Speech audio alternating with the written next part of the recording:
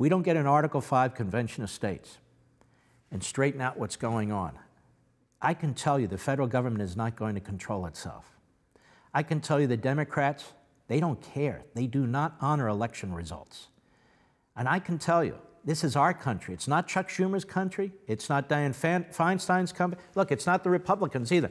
It's our country, and we need to take it back. We need to take it back before the whole Constitution is eviscerated. Article 5 is there. Convention of States is there. I don't know what we're afraid of.